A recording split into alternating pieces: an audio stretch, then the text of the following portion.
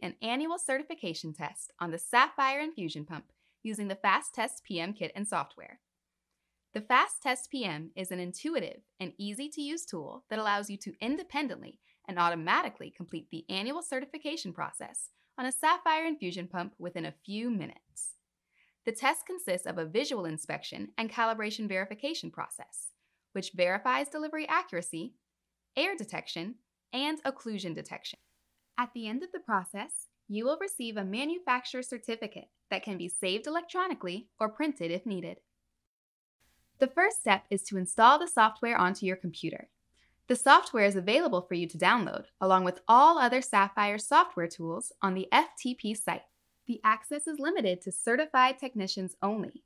Once you complete your training requirements, you will receive a username and password for the service portal, FTP site, and to the different Sapphire software tools.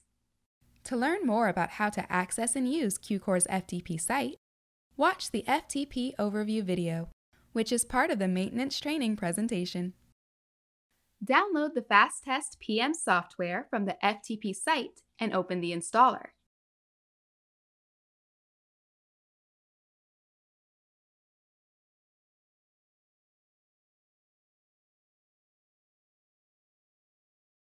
Click Next to continue with the Setup Wizard.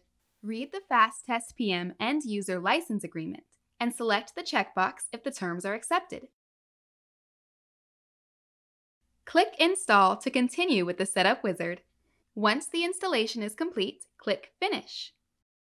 A dedicated FasTest PM folder with the FasTest PM software is created under C QCOR/bin, along with all other applications for use within the Sapphire infusion pump. Now that the software is installed, we need to configure and set up the testing stations. Open the FasTest PM software and log in using your PC tool credentials. The FasTest PM software allows you to perform up to 8 certifications simultaneously on each PC. Separate kits will be required for each station. Each testing station will also require a Sapphire communication cable and power supply, both connected to a mini cradle fitted with a splitter.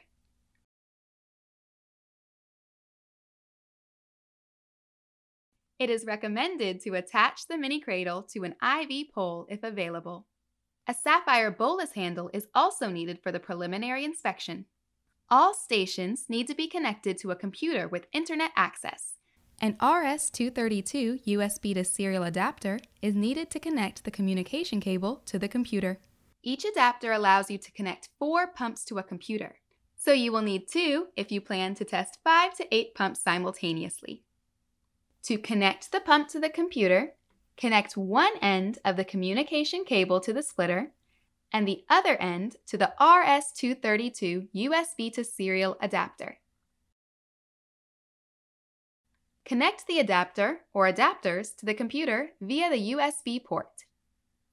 Note that some operating systems will require you to download the driver for the USB port. Please contact us to obtain the driver at service@qcor.com. Locate and click on Setup in the upper right corner. Select an available COM port for each station.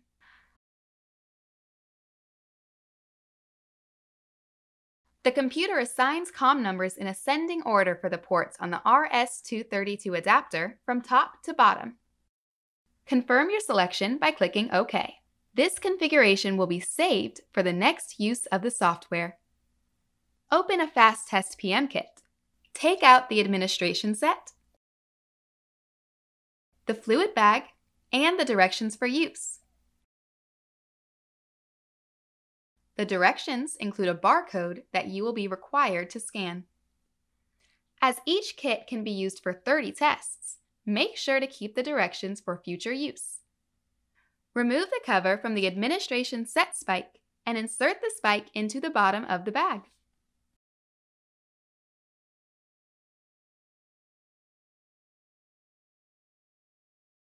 Make sure the anti-free flow valve is in the closed position and fill the bag with at least 100 milliliters of water. Close the cap and hang the bag on an IV pole. Adjust the bag height so that the bottom of the bag is 50 centimeters above the mini cradle. Secure the mini cradle onto the pole by tightening the pole clamp. After completing this setup for each station, we can start the certification process. Before mounting the pump onto the mini cradle, we need to perform a few preliminary tests on the pump. First, set the pump's authorization level to high. To do this, turn the pump on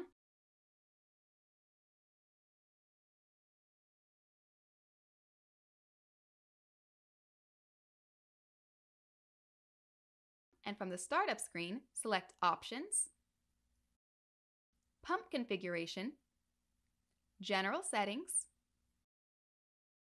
and then Authorization Level. From this menu, select High.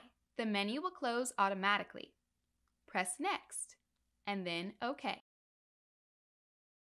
Now we will access the pump's test system menu to perform a functional inspection. From the startup screen, select Options. Then select Pump Configuration, followed by Test System. In this menu, toggle each test to check that each feature works.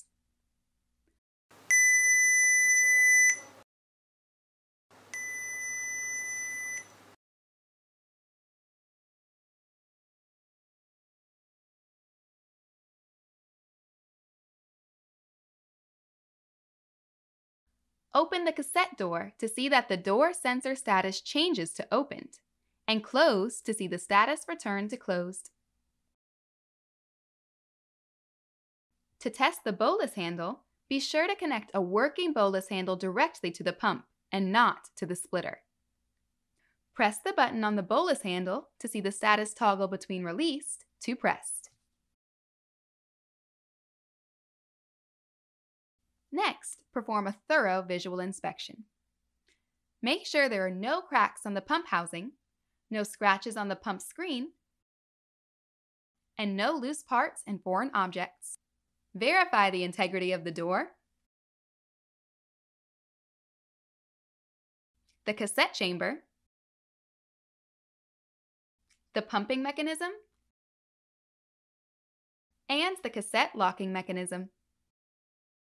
Check the power and communication connector for damage or dirt, and make sure that the 4 golden connectors on the back of the pump are not loose, broken, dirty, or corroded. We will now mount the pump onto the mini cradle. With the pump still turned on, position the pump on the mini cradle in an upright, vertical position. Attach the administration cassette to the pump and close the door. The FasTest PM software will recognize the pump, and the station status will change to Connected next to the station number. Double-click on the station to initiate communication between the FasTest PM software and the pump. The first window to appear is the Preliminary Inspection window. This is where we document the results of the preliminary tests. Fill in the results and press Next.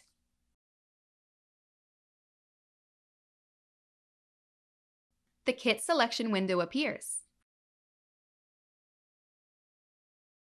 The barcode can be found on the directions for use included in the FasTest kit and on the fluid bag. The barcode has 7 characters and can be typed in if no barcode scanner is available. Press Check, and if there are uses left on the kit, the Start Certification button will appear in the bottom right corner. The battery information presents a good opportunity to see when the battery needs to be replaced. If there is less than 90 days before the expiry date, the battery should be replaced after the certification is complete. Press Start Certification. Instructions and actions will now be displayed both on the pump and the FasTest PM software to guide you through the process. Please follow the instructions and use the pump to navigate through the test. If you need help with certain instructions, clicking on the question mark icon will provide you with more information. On the test setup screen, verify that the station is set up properly. Once confirmed, press Next on the pump to proceed to the prime step. The upstream segment of the FasTest PM set needs to be primed before you start the accuracy and error detection test. The software will allow you to prime or to skip the step if the set is fully primed. Choose the relevant option as described on the screen. You can always refer to the question mark icon if you are not sure whether priming is needed.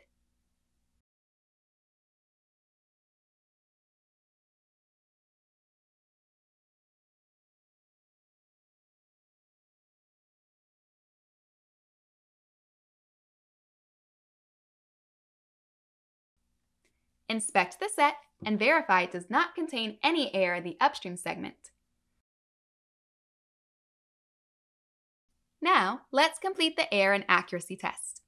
Press Next to proceed to the air detection and accuracy test. First, pull the plunger back to fill the syringe with air. Note that the plunger does not pull all the way back and is stopped about 1/3 of the way out. Slowly push the plunger to insert all the air into the set. Press Start to begin the air detection and accuracy test.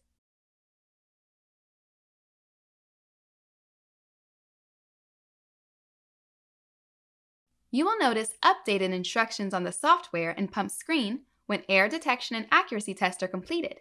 Use the pump and press Next to proceed to the occlusion detection test. To perform the occlusion test, clamp the set by pushing the clamp with your thumb until the clamp is in position. Press Start on the pump to initiate the test. You will notice updated instructions on the software and pump screen once the occlusion test is complete. Follow the instructions and unclamp the set.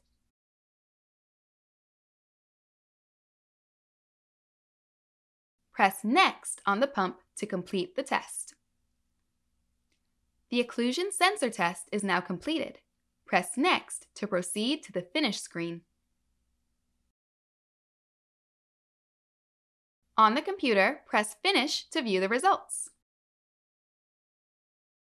After completing the test, you will receive a manufacturer certificate with the test results. This is the FasTest PM certificate. The certificate can be printed or saved as a PDF onto your computer. The certificate can also be found afterwards on QCore's service portal. After verifying that all tests have passed, close the results screen, turn off the pump, detach the administration set,